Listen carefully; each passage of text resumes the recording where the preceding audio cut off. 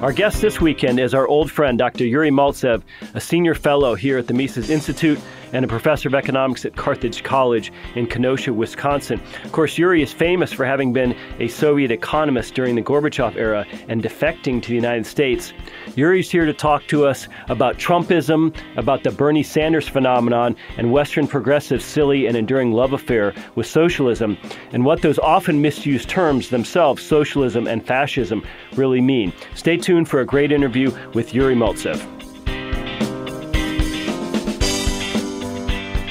Well, Dr. Yuri Maltsev, welcome back. It's great to talk to you once again on Mises Weekends. It's very nice to be back. The last time we spoke, which is about a year and a half ago now, we talked about this silly sort of enduring romance that Westerners and Americans in particular continue to have with socialism. Now, since then, we've seen the rise of the Bernie Sanders phenomenon. So I'd love to get your thoughts on Bernie and the crowds he's having and the impact he's making. Yes, it's very sad to see that right now the United States is kind of facing a choice between, I would say, socialism and national socialism. So it's we have candidates of both parties who are attracting the most active part of population, either Marxist-Leninists like Bernie Sanders. Not many people realize that 15 years ago he published an article in which he demanded 100% tax on incomes above $1 million. So he is, in that case, he is very close to the ideas of Mr. Obama's father, Barack Obama Sr., who also suggested in 1965 that the state should impose a 100% of tax on everybody, however, providing people with everything they need. Mr. Sanders, he looks kind of benevolent, but from another hand, with the ideas that he has, definitely, these ideas can only result in destruction of our economy, culture, and in the future in mass murder. The Christmas Eve day is an anniversary, will be an anniversary of the dissolution of the Soviet Union. And Soviet Union is a very good example of the country which was glued together only by fear, because ideas of Bernie Sanders were exactly the same ideas which ruined the Soviet Union. If you will impose socialism on any country, you're completely destroying any incentives to work, any incentives to do anything. So then you need to apply violence and mass murder to make people to do what you want them to do. And no matter whether you're looking nice, like Mr. Sanders, or like looking pretty bright like our president does, then the logic of that system would turn you into a mass murderer. First Soviet government was the government of intellectuals. They have people like Trotsky who would write poetry in French. Lenin could speak 7 languages and could play piano very well. All others were also very prominent scholars and philosophers in their field. But then the logic of that system, which does not have any incentives, turned them all into mass murderers and serial political killers. Well, it's interesting. As libertarians, we look at socialism and communism as force. We look at them as systems that inevitably lead to death and destruction and violence. But our progressive friends don't see it that way, right? They would say, well, look at Norway, Dr. Maltsev, look at Sweden. These are not necessarily violent authoritarian regimes, and gee whiz, in those contexts, socialism can work. Yes, well, I think that von Mises, he put it very right. He said socialism is not an economic system. It is a revolt against economics. Socialism is a simple system of commands, simple system of management. If you will look, however, at Norway and Sweden, you would not find that they are socialist countries. I would say Sweden today is probably economically more free than United States. Because what is socialism? Socialism means government ownership. Any government is a socialist institution. So from that perspective, the smaller the government, the better it is, the less socialism we have. And if you will look at, say, Sweden, then government ownership is very small. Regulatory mechanism is much smaller than we have in the United States. So and besides that, Sweden and Norway, these are countries probably the size of a little bit more than Wisconsin, maybe Wisconsin and Iowa combined and whatnot. And they were, until recently, they were kind of ethnically and religiously homogeneous communities.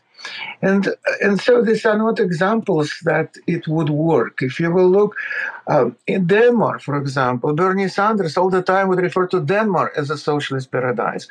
And the prime minister of Denmark recently, he blasted Sanders, saying that just don't badmouth us. We are not socialists. We are a free market economy.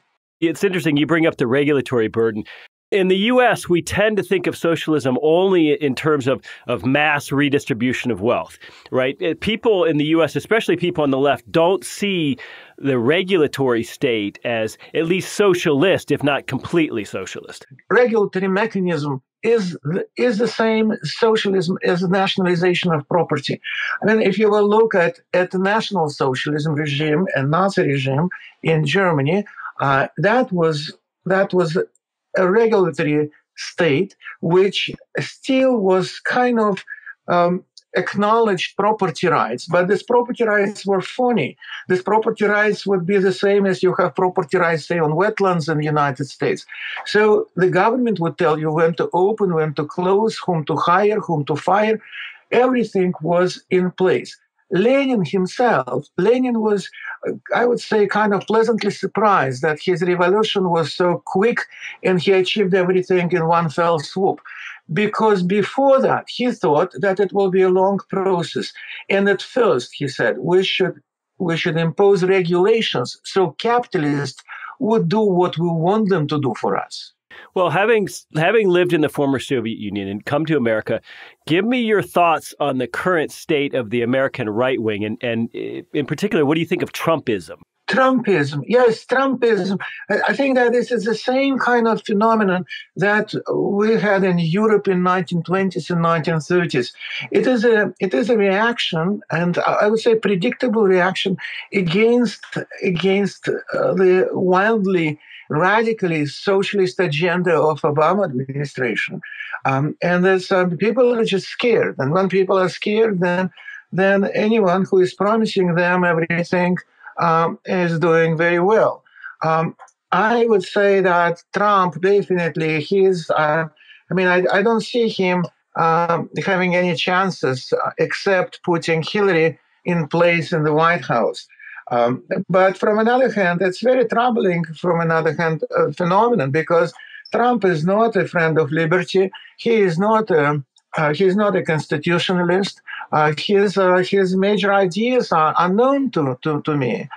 He is just playing on people's fears. But people do have these pretty legitimate fears, especially if you will look at immigration.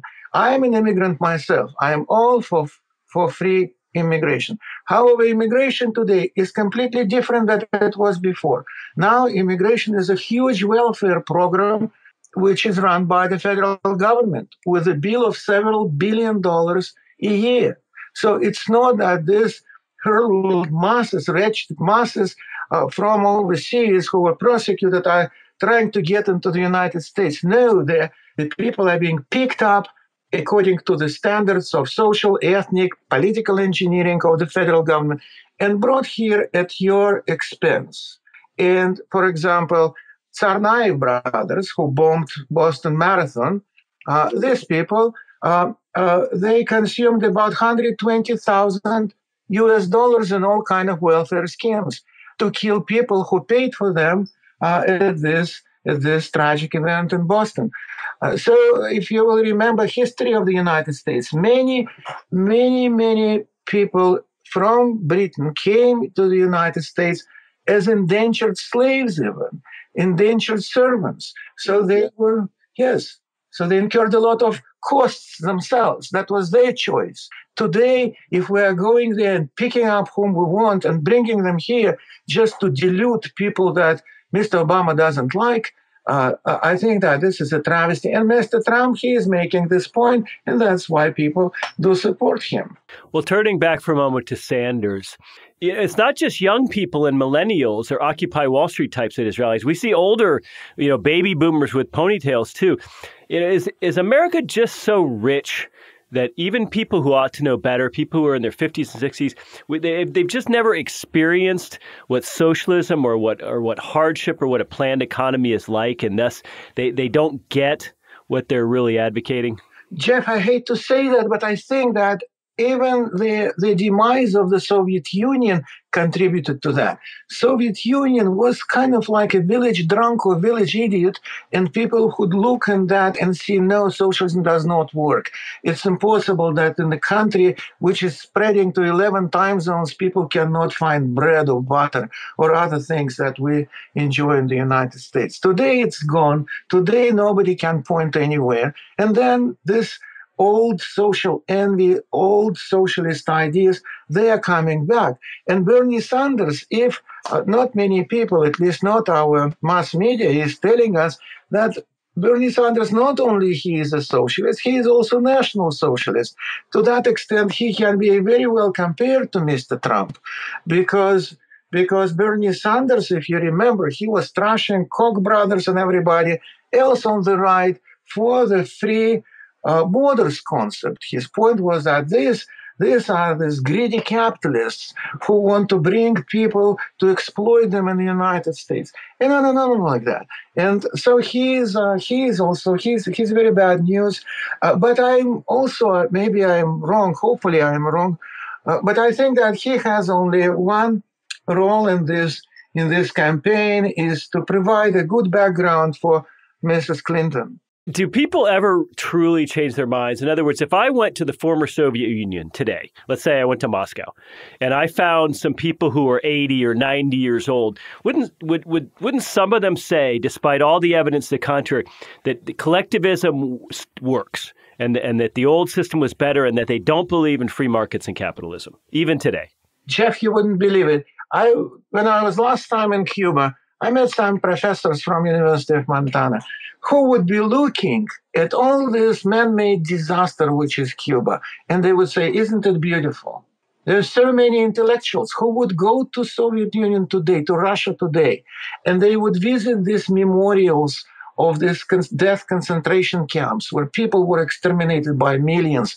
And they would say, no, this is not true. Or they would not say anything, but return back and would praise socialism again.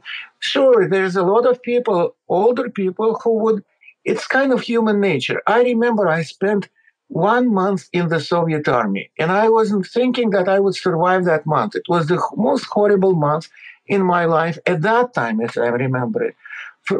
From my perspective today, it was kind of fun. It was interesting experience, which is over me. And many older people in the Soviet Union, because their youth was I would say wasted by the socialist regime, but that's the only thing they knew at that time. Some of them, they remember it fondly, and that's why they embrace people who are promising them something for nothing, the same way as people do embrace this kind of promises in the United States, unfortunately. Well, if you look at today's government in Russia, it's no longer communist. How would you describe it? Would you say it's oligarchic? How would you describe Putin's government? Again, von Mises, he provided us with a great insight. He said there are two patterns of socialism. One is German pattern, in which all the entrepreneurs, all the owners become just managers for the government. And there is a Soviet pattern where the whole country is run like a post office general, run by postmaster. So then everything is owned by the state.